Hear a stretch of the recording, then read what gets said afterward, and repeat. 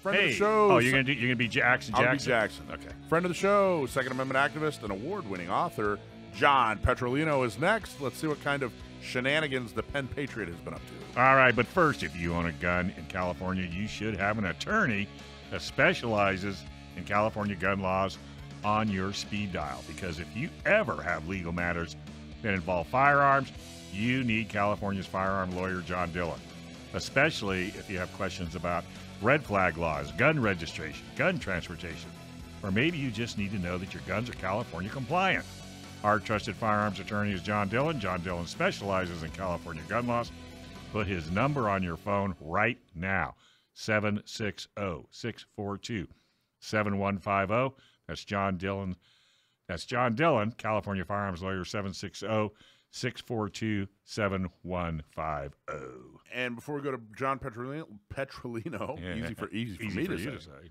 I need to announce the member that won the CCW certification course from Mike Pettengill, who was, of course, on the show a few weeks ago, which was a great interview. Mike Pettengill was a really great interview. Really I watched him at the meeting yesterday, too, give a Stop the Bleed course, and what a great guy. So his company is Personal Protection Academy, and the winner is Sasha Travasos. I hope I said that wrong. I just know her as Sasha. Yeah, just call her Sasha. Congratulations, Sasha. We'll get a hold of you later and make sure that you get your prize. All right. Without further ado, one of my favorite guys in the whole world. Hey, he said I was. I said one of. Oh, That's gotcha. why. I said one of. One of my favorite guys in the whole world. Really, really, truly great and talented writer and author and just an all-around great guy. And he's been so helpful. Such a good friend to Gun Owners Radio and San Diego County Gun Owners, Inland Empire Gun Owners, Orange County Gun Owners. John Petrolino, the Pen Patriot. How are you, man? Hi, Michael. How are you tonight? Fantastic. How are you? I'm doing very well. It's great to be back on the show with you guys. I really appreciate the invite. Dave, so John is way smarter than I am. Yeah, well. We know that. Yeah. So he says to me about an hour ago, he goes, "Hey, man, you want me to come on at," and he throws out this big, huge, number at me. And I'm sitting there looking it up, trying to figure out what time he's like, "You want me to come on at 47,122?" I'm like, "What?" Did he use military time? Yes. And you couldn't figure it out. And I said, "We need you to call in at 4 p.m." I didn't even say Pacific time, Dave. Yeah. Let me help you. 12, 13, 14, 15, 16. Yeah. I said 4:10 California time. 4:10. He likes to do that. He asserts his I'm just curious how many pins he's gone through. How many pens? Yeah. The Pen Patriot? I can imagine he's gone through boxes. Well, it made you think about it. Yeah, really. I'm using my laptop a lot more now, Dave, than the pens, but it's all good. Hey, don't feel bad. I was telling somebody on TV when I do my little on radio, and I said, yeah, I'll get you the show. We'll put it on a thumb drive, or a CD, and everybody says, a what? A thumb drive? Come on, Dave, get into the 20th century. But hey, what can I say? All right. Okay, so let's talk. I want to. There's so much I want to talk to you about, John. There's so much we can talk about, and I'll bet you we could go on for hours and hours. But let's just kind of start. Tell people where, if people want to see what you write, people want to follow you. Where are they going to see you most, or what's your website, or where who do you write for? Give a little background. Sure. So my webpage is thepenpatriot.com. The best actual way to follow me is on my link tree, tr.ee/J Petrolino III. And I believe there's a link to that on my website. And the places where I primarily write are going to be bearing arms and ammo land. Those are where I do most of my work. I also write and do some articles for the Second Press. And also there's a news site that I just did an article for called news2a.com. And our good friend Charlie Cook also has an article out on news2a.com. And I definitely want to give a big shout out to those guys because they're in it. There's a group of Jersey guys that saw an issue and it was great. They were fed up, so they did something, and they created their own site. And now they're putting out more 2A journalism, so maybe we'll see some more out of there. But primarily, if you want to find me, my website's a good place, and then of course Facebook, the Pen Patriot. The Pen Patriot on Facebook. Now, how did you get into writing? I've always been interested in writing. It's been something that I've been drawn to. I say always, like since like high school. So, and I've been actively writing for over 23 years now. Journalism in the 2A world since like 2015. So, but I've always been drawn to it. Well, I guess that's the real question: is how did you transition from someone who likes to write to someone who's getting published? That's a great question, Mike. Yeah, right. So I should have my own radio show or something, right? You should. There's a moniker of saying, you've got to get published. You've got to be published to get published, and there's a little bit of truth in that. With the 2A stuff, I really wasn't pursuing it, which is funny. I stumbled upon an advertisement actually for a site that's out there today. Now, they didn't publish my work, but they gave me marching orders, and they're like, yeah, we'll give you a shot. I wrote an article, and then the guy completely cold-shouldered me, and he just completely ghosted me. And I was like, I had this great article that I put a lot of time into. And a long story short is I actually reached out to the guys at AmmoLand, got with Freddie Reel over there, and he and I had a chat. And he said he would give me a shot, and he kind of published it. And then from there, it was just a matter of submitting and trying to build relationships. So that it takes some time.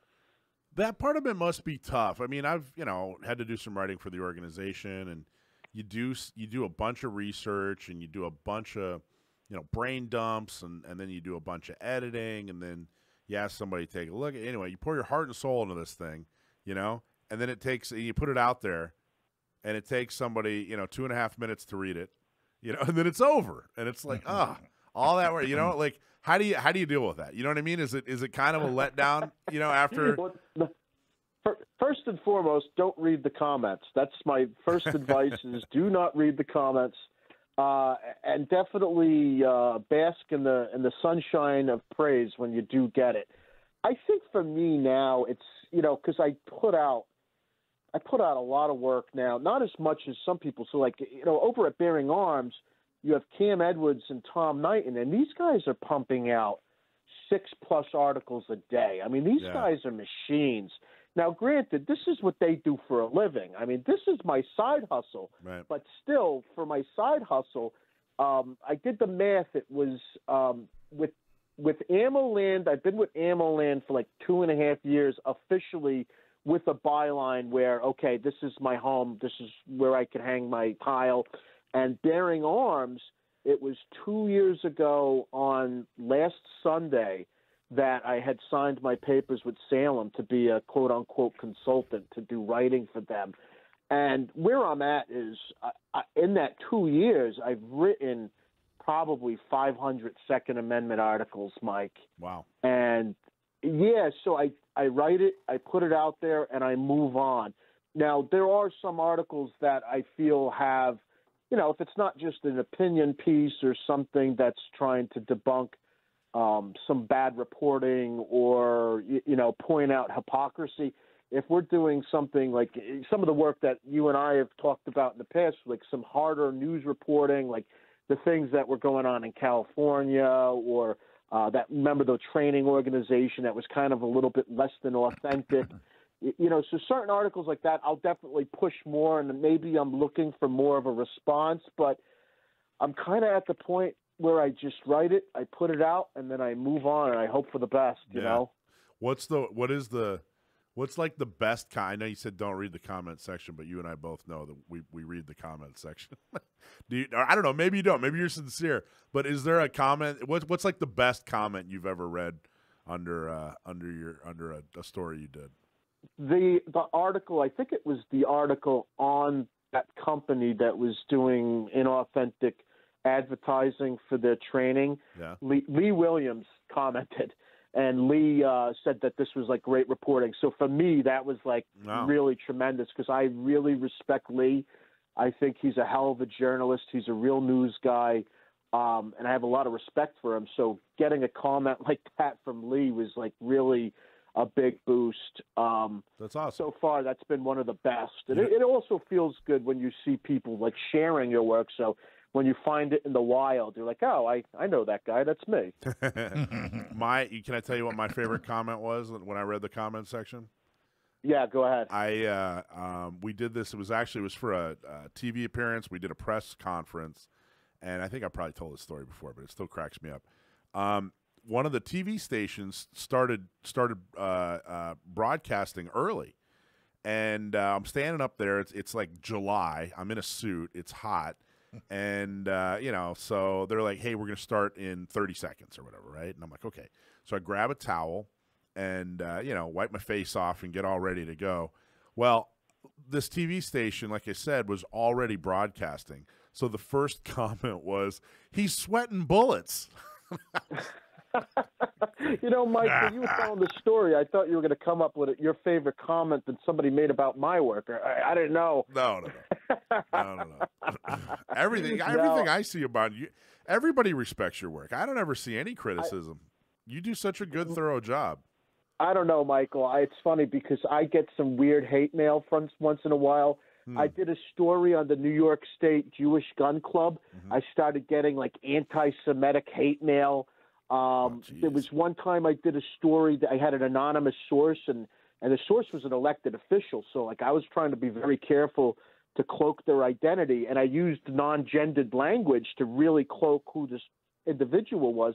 Somebody sent me hate mail accusing me of being woke and not using gendered language. I said, look, this was an anonymous tipster. I said, I'm taking it to the extreme where I don't want to, divulge the person's gender. And I think, you know what? I think that's fair, Yeah, that's ridiculous. Anti-Semitic? Yeah, like who's what is it? It's 2023. Like who's anti-Semitic in 2020? Cracks me up. Like what world are we living in? Like catch up, guys. All right, so I want to talk to you about some of your articles, John, specifically. We'll talk about when we get back. But there's that sounds good to me. Okay, perfect. Hey, Orange County Gun Owners is dedicated to preserving and restoring Orange County's self-defense rights. And if you live in Orange County and you want to help defend and restore the Second Amendment, you need to join ocgunowners.com/join. Orange County Gun Owners is the Do Something organization to restore and defend the Second Amendment. Volunteer at a shooting social, at a gun shop, tabletop, to help more pro-gun local officials get elected. Save the date. Orange County Gun Owners Prom is May 20th. You need to become a member, and you can do it by joining ocgunowners.com/join. All right, we're back with the Pen Patriot, John Petrolino. So, John, you like you said, this is a side hustle. It's very niche writing. But how much do you pay attention to the media in general? Like how much do you follow other media and kind of stay up on not so much stories of the day, but like media stories? Does that make sense? Like, did you follow the Twitter thing and do you weigh in and have opinions on that sort of stuff? So I have a news ticker for like half a dozen or more news apps on my phone. So I'm constantly getting bombarded by mainstream media news ticker items. So if there's something going on in the country, I'm finding out about it just as organically as everyone else. So I follow the news. So then obviously if something, tickles my fancy, I'll take a read into it. As for Twitter and social media, and if you mean like social media as a source of news, I kind of do cruise the pages. I find a lot of really, really good stuff actually on Facebook. I know it's like the okay boomer thing here, but Facebook, I really do get a lot of good news tips out of that. And I find that to be beneficial to be engaged. And then, of course, there's people, like you got the army of people that are out there that are sending tips over. So that's also helpful. Specifically, I mean, you're a media figure. You're somebody that's pumping out stories and doing research and that sort of thing. So when I was talking about Twitter, I meant like when they dumped Matt Taibbi got to evaluate all the Twitter emails and found out the relationship between Twitter and the government. Did you follow that story much? I mean, I just a little bit, not a whole lot, because again, I'm looking at mostly Second Amendment news, so maybe I kind of pigeonhole myself, but this does obviously, it affects us because what was going on at Twitter regulated Second Amendment related news. So, but I didn't dive deep into that. Yeah, I thought it was interesting. I mean, just the relationship and the way media is going these days, and that's kind of where I was going with these questions is, 10, 15, 20 years ago, you couldn't really have, like, maybe you had somebody that was kind of producing like a local newsletter or something like that.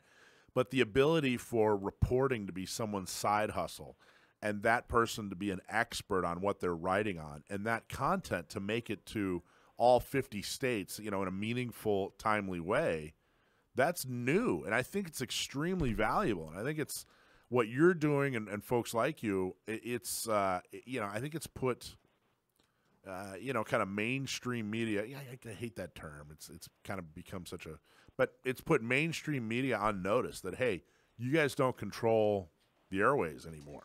There are people like John Petrolino that can really research this stuff and really get to the bottom of it and care about quality. You're right, and we are now probably, as far as information age, like at the most powerful point that we've been ever, right, in history. And it's funny that you talk about mainstream media and that moniker. I'm not really in love with it either, because when you say mainstream media, what does that make me? That doesn't make me right. All right, I'm not mainstream, but I mean, I'm kind of media, so am I just like less than mainstream media? Am I, You're deep water media. Deep water media. But 100%, Michael, voices are being empowered today in ways that weren't imaginable, like you said, like 15 plus years ago. You had people that were blogging and stuff like that, absolutely. But today I feel like it's lickety split. Yeah, and which is good and bad. In your case, it's phenomenal. It's great that we get to have this voice, someone that knows what they're talking about, someone that can get to the bottom of stories that maybe mainstream media would just kind of slough off. But on the other hand, anybody with a keyboard, and it kind of muddies the water. And I think that it's easier for people to wind up and stay in their own bubble too. But the good and the bad, it feels like we're in this like transition, era. It feels like 10, 15, 20 years from now we'll have it figured out. But right now we're kind of, I don't know, we're kind of feeling our way through the dark, Well, I'm afraid about 10, 15 years down the line with automatically generated articles through AI and things like that. So 10, 15 years down the line, we might be looking at some tremendously scary stuff where, my job might be just editing something that AI created, and then that becomes my article because I fact-checked it. And that would be awful, in my opinion, because I do have a writing style that I'd like to think is not easily to replicate, and it's a writing style that not everyone likes. I know that, but the people that like it do like it a lot. So, how would you describe your writing style? I guess I definitely am in the camp of like the new journalism. I put myself into the story, good, bad, or indifferent. I mean, yeah, I'll write a lot of stuff third person and more, impersonal, but I consider myself like new journalism. Like some of the articles that you highlighted, one of them, I mean, I was there, I was present for it. And not only was I present for it, the people that are there that were plaintiffs in that court case, I'm members of those organizations. So by default, I'm part of the story, just like you always say this, and it's great. I love that you say this. You say, if you're a member of San Diego County gun owners, you're a part of this lawsuit. So that's part of history. Yeah, truly. Okay, so let's talk about some of your articles, and I want to take you. We have a few minutes left in this segment, then we're going to take you over to the next segment too. Oh, cool. That's your fault. You've been interesting, so we're punishing you by keeping you on longer. So you know my requirements. Yeah, don't worry.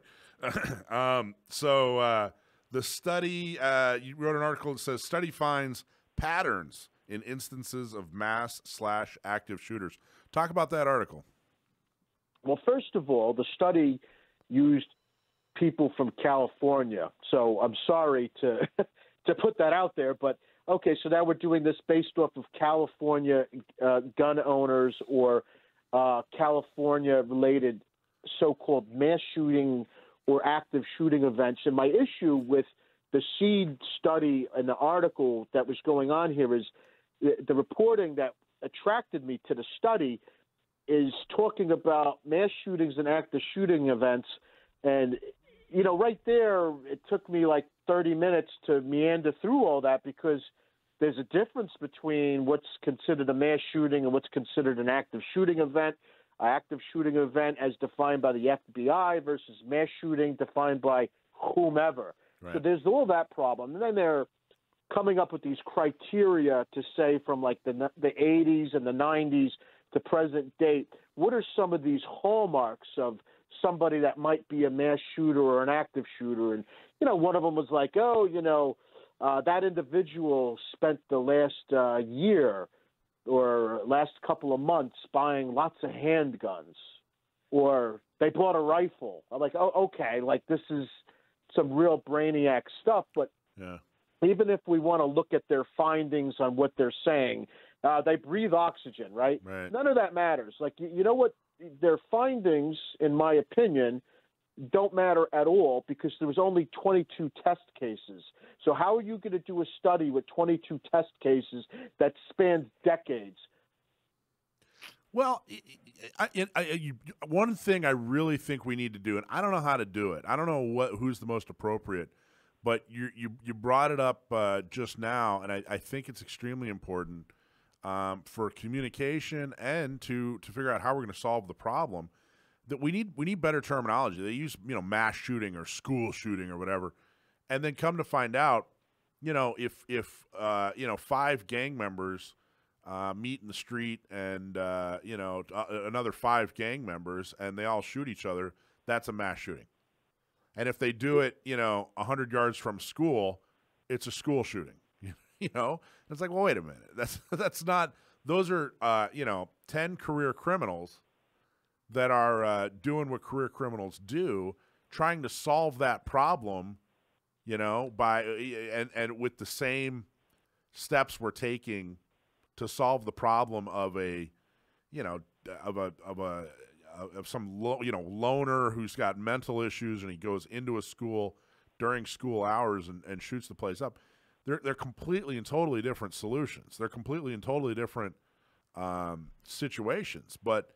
The other side, the anti-Second Amendment side, the anti-gun side, it behooves them and benefits them to pad the numbers by calling these all, one thing. All these are mass shootings, and I do think right. we got I don't know, we got to better define this stuff. We got to come up with.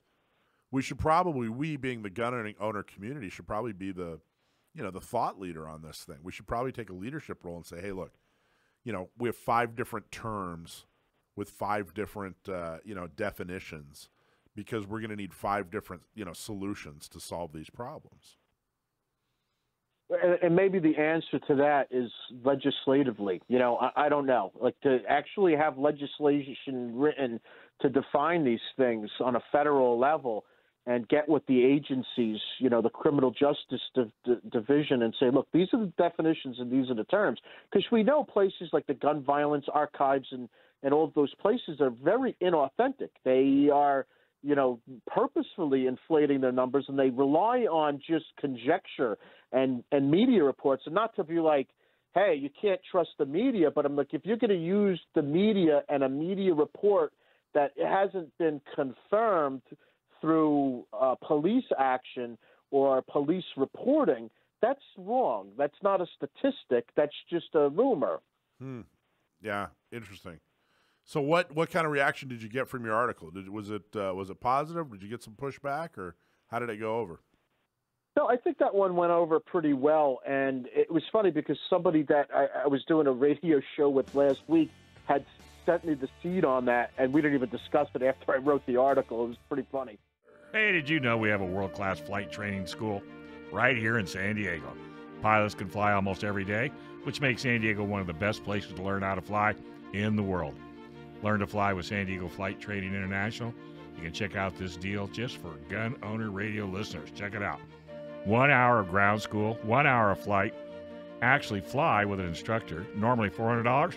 For you listeners, $350. Getting started is super easy. Call 858-569-1822 or learn to fly with STFTI. Call today at 858-569-1822. You know, I may try that. I go up there every Saturday and see if I get a free flight. Get a free flight every Saturday. Like, hey, can you guys get me to L.A.? Yeah, right. Hey, I need to go to Denver. You got anybody going that way? That'd be awesome. All right. Hey, are you going to do Action Jackson's question to the man? What's your favorite gun? Yeah. All right, sure. Action Jackson, if you're listening, this is for you, bud. John Petrolino, the Pen Patriot, what's your favorite gun?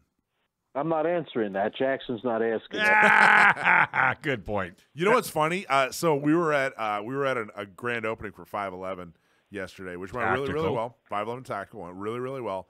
The mayor of El Cajon, Bill Wells. Oh, was he there? He was there. Introduced him to Jackson. Yeah. And he said, "Oh, hey, how's it going?" Immediately, the mayor said, "Oh yeah, my favorite gun is." Just launched on it. Didn't even get an opportunity to ask. Did he get the key to the city? No, he didn't get the key to the city. No, man. So, John, what article have you been? What's one that really stuck out in the last few months? What's one that you're particularly proud of that you really want to draw attention to? So, something I did that was a first for me. It was pretty cool. I went to court. As you know, that New Jersey, much like New York, wrote a carry killer bill to squish what level of carry we have in the state. And we are challenging that law, and it's in federal court. And there's a temporary restraining order on the carry killer law. Well, a couple of weeks ago on a Friday, I guess it would have been not this last Friday, the Friday before, they were having a hearing for the preliminary injunction, and I went to Camden. I went down to the federal courthouse, and I sat in and listened to ANJRPC and SAF and who else was there, FPC and all the other organizations litigating against this horrible law against the state, and that was pretty cool for me. Wow. What stuck out in the process? Was there something that stuck out or surprised you? What really, well, it was neat because I felt like I'm in like a TV show now, like watching the court battle go on. I've never sat in court for anything other than maybe like a minor traffic ticket. So this was a new thing. So to sit in federal court, that was pretty cool. The judge was really awesome, Judge Baum, and she actually, if you could get your hands on like the transcript of the audio recordings that are out there, you can see that she was really, I'm not going to say 100% on our side, because like our side is almost like zero regulations. If I had to take a stab at it, I don't think we're going to get to a point in my lifetime where like, whoa. We've taken away too many restrictions. We're going to have to stop taking away restrictions. I don't think we're ever going to see that in my lifetime. But Judge Baum basically called out the state a couple of times, and one of the times she said it at the end, because they had litigators there also representing the Senate president and the Assembly speaker. Like they wanted to intervene in the case because they were afraid the state was going to screw it up. Well, let me tell you something. The guy that they brought out, I think I referred to him as standing there like a brick wall, and his arguments and everything that he had to say made him sound as obtuse as one of the bricks in that wall, because this guy was bad. And she basically said to him, the state's, you're basically telling me the state's stance is we don't want anybody to have guns, period. And it was pretty glaring to hear the Wow. judge actually say that. And she took some shots also at the AG. Our AG had sent like a letter saying basically, listen, you guys need to speed up this, injunction process because we're going to go over your head to the Third Circuit, and we're going to, file for an appeal for the TRO. And she wrote a nice scathing letter back basically saying, you're the ones who gave me the timeline. So, mind your P's and Q's. And it was funny. So at the end of the, proceedings, and it was like we were there like 4.5 hours. It was a long day. And the gallery was filled with members of the Coalition of New Jersey Firearms Owners. It was all gun people in there. There was 2 other reporters, and they were all gun people. It was really great. Mark Cheeseman, who was a plaintiff in several cases, was there, and a bunch of other great patriots. And she had said when they were giving orders on to the attorneys, like, I want 10 more pages out of you guys because we didn't get to cover everything. And, the state asked her, well, when did you want to have these 10 pages back? She says, you tell me. I don't want to be accused of being too slow. She really. I really truly wonder, and I don't think you and I probably don't have enough experience being in front of judges, thankfully, to really answer this question. I really do wonder if there are any judges out there that aren't left or right. I really truly wonder if there are some legitimately pure judges out there who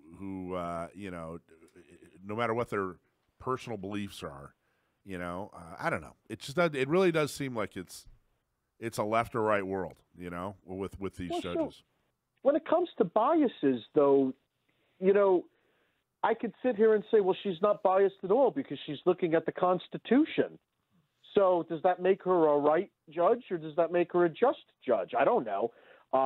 They did get their orders. They've got their marching orders from the Supreme Court. And what states like New Jersey and New York have done since those marching orders came out is egregious. It's basically spitting in the face of the court. Yeah. You guys are on that crazy train soon. You guys are going to get hosed. Maryland's going to get hosed. I think Hawaii's got a whole bunch of laws bills that are in queue. And I also think next year, my suspicion is Massachusetts is also going to be getting canned. I think they're going to get it pretty bad because you look at all of these left of center administrations, they're just going apoplectic. And the fact of the matter is this is only a couple of isolated cities that have these strongholds in these states that really push the agenda in certain areas. Like Illinois is the perfect example, right? Why is Illinois the perfect example? Well, Chicago. I mean, Chicago runs the state. Yeah. Massachusetts, Boston runs the state. So outside of Boston and, say, Springfield and Worcester, a couple of other cities, there's not tremendous metropolitan areas in Mass. Massachusetts is run by Boston. New York is run by New York City. So you have these giant population centers that are driving the bus, and they can't handle that. Like, let's say in New York, you have a whole population of people carrying guns with no problems all over upper state New York or upstate New York. Massachusetts is like 95% was shall issue. In practice, there was a couple of areas that created problems, but those problem areas, and it's no different with California, those problem areas are going to go and they're going to ruin it for the people that actually had their permit. I mean, I was able to get my permit in New Jersey finally, and now they basically nullified it with a new law, but now it's on a temporary restraining order. So this is like a divorce that I just want to see play out and be over and done with. It really is. That really is. It's not. I haven't fully fleshed this out yet, but it needs to be fleshed out. It's not left versus right. It's not Republican versus Democrat. It's not conservative versus liberal. It's not progressive versus libertarian. It's really, if you really look at it, it's rural versus urban, and because it's the same in Arizona, it's the same in Nevada, it's the same in every state. It's these. The big cities are the ones, you look at Texas, you look at, Houston, Austin, Dallas, they're totally different than the rest of the state. You look at Florida, which is very gun friendly. But the only reason it's gun friendly is because Miami hasn't outgrown the rest of Florida yet. But even, Miami and Orlando, those populations. And I don't really know, maybe someone's already studied this. Are people that live in cities different because they live in cities, or do different people move to cities? I don't know. That's a good question. You know what I mean? And I think it's probably a little bit of both. I think people that live on top of each other tend to behave differently. And then and then also attract people that want to behave differently. So it kind of compounds the issue. But it really is an extreme. And I've talked about this before in California. The fact that we don't have, our Senate is now, they redraw districts according to population, which was not the design of the Constitution. And so we really don't have a bicameral House. It's just a majority rule state. And I just did a big trip from Redding all the way down to San Diego and following the 5. There were signs all over the place talking about the drought and, hey, Governor, give us water. And those are the kind of issues that crop up when L.A. and San Francisco run the whole state. They don't. It's not just guns or even taxes. You start. Rural areas have very, very different needs than the cities. But anyway, John, you're awesome, man. I can't say enough good about you. I think we're going to see you at Gun Prom, aren't we? We'll see. I'm not really sure yet. I haven't. That done sounds my like a travel yes. plans yet. We'll see. Thanks for watching this clip from Gun Owners Radio. You can watch us live every Sunday from 4 to 6 p.m. California time, right here on our YouTube channel, or if you're in the San Diego area, you can listen to us on 1170 a.m. We're also available on your favorite podcast platform for free. Don't forget to like and subscribe so that you can help restore and protect the Second Amendment, not just in California, but across the country.